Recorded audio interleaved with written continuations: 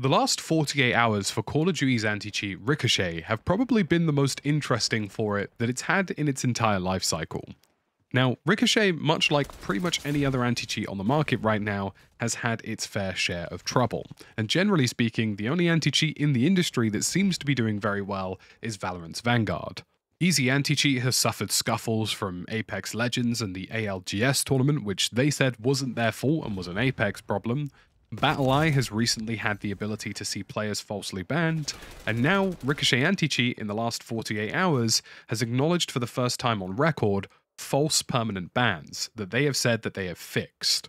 So it's no surprise that people's attention is turning to Black Ops 6 and what Ricochet Anti-Cheat is going to be doing in the next title to greater address the problem of cheating in the game.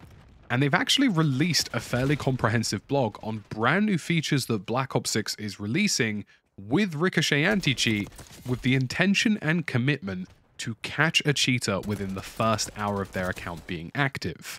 This is a very bold statement that Call of Duty are making, and for any anti-cheat, arguably a very important one. The idea of permanently banning a cheating account within the first hour is a very successful milestone for any anti-cheat, and if Call of Duty can do this properly, it would greatly reduce the number of accounts cheating in both Black Ops 6 and Call of Duty Warzone.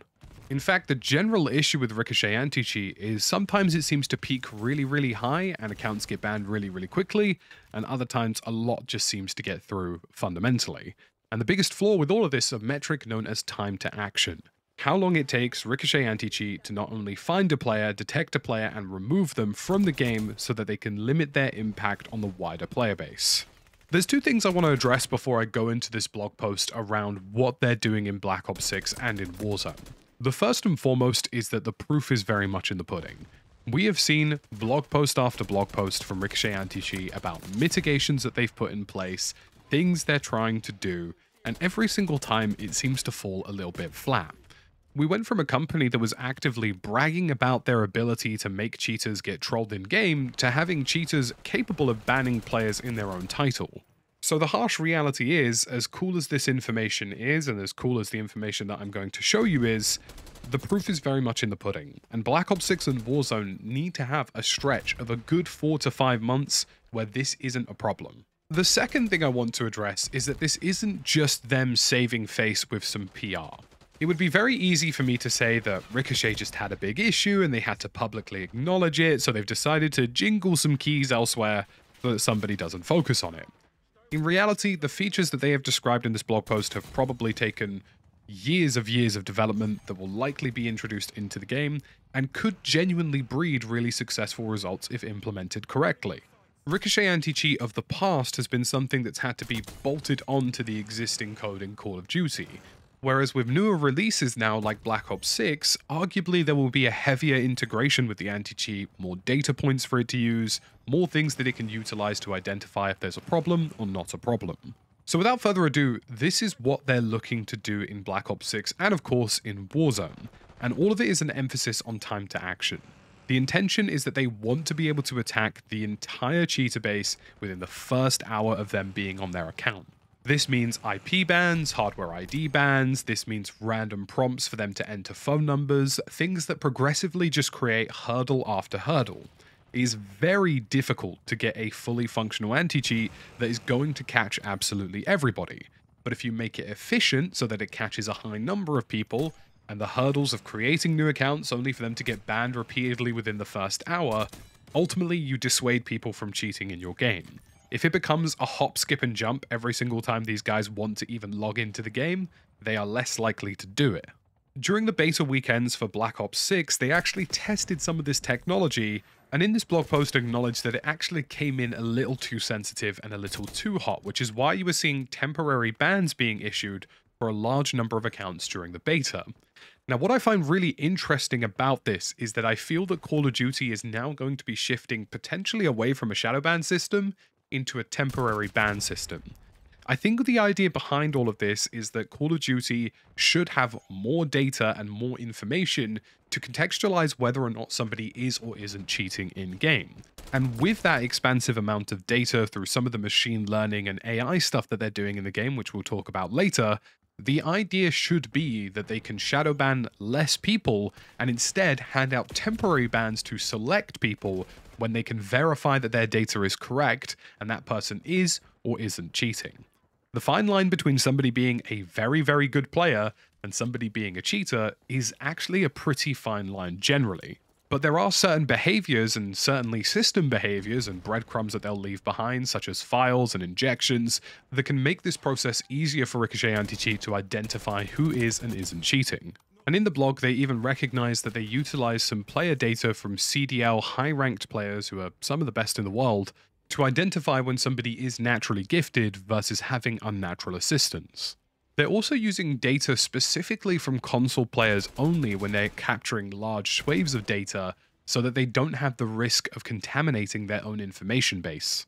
Granted, there are still some cheats that are available on console, like certain devices that reduce recoil, but this should also fall under that umbrella, and those devices are far less widespread or compromising to an anti-cheat data pool than something like a full PC cheater. During the beta, they said that cheaters were able to complete around 10 multiplayer matches during Weekend 1 before being removed, and then in Weekend 2, that time was cut down to 5.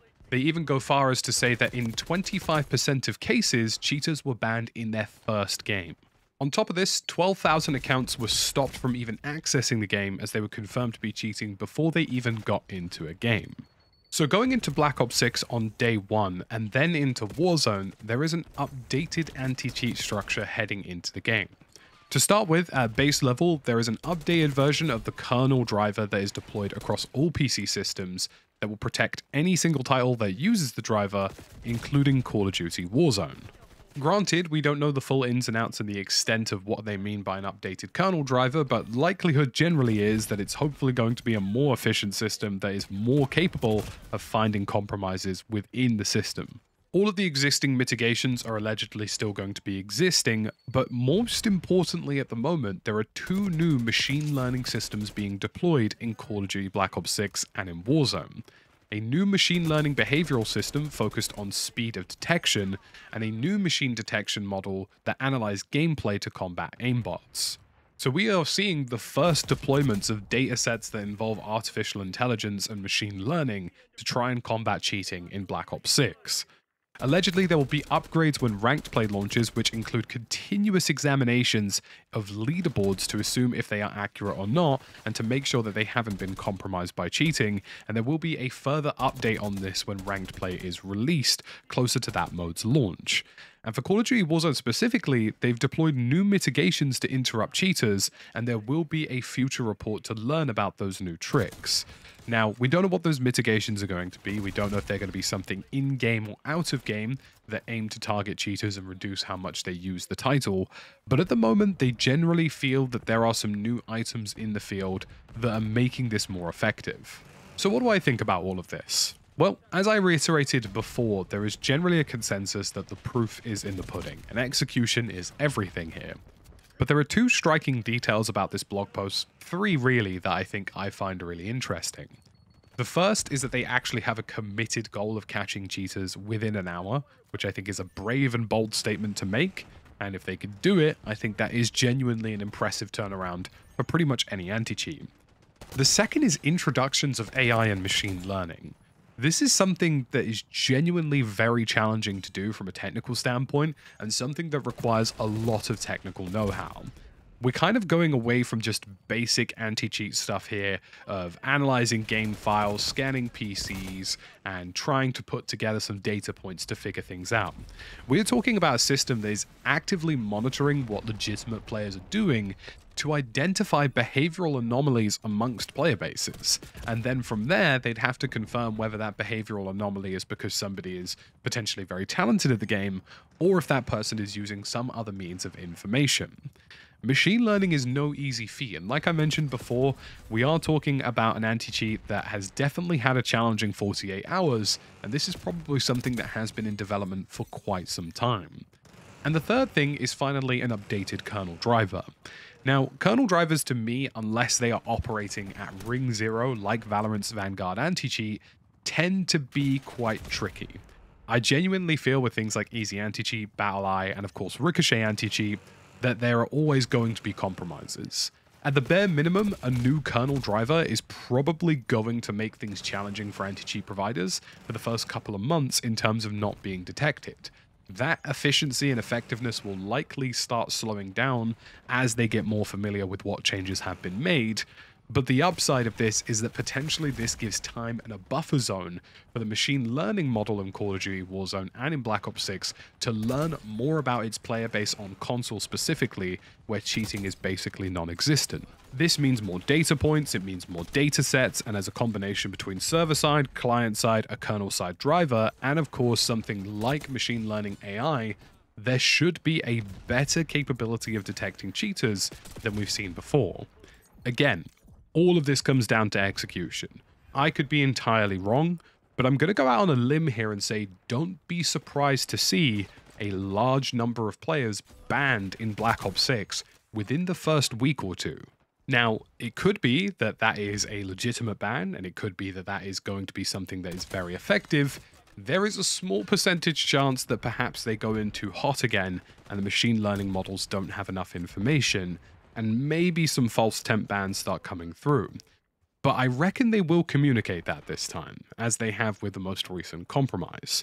As always, folks, let me know your thoughts and feelings in the comment section down below. Drop a like, and a big shout out to all of my paying channel members who support this page directly. If you'd like to become a channel member and get access to all of my settings in Black Ops 6 before anybody else, there is a link in the description below. As always, thank you for watching, and I'll see you in the next one.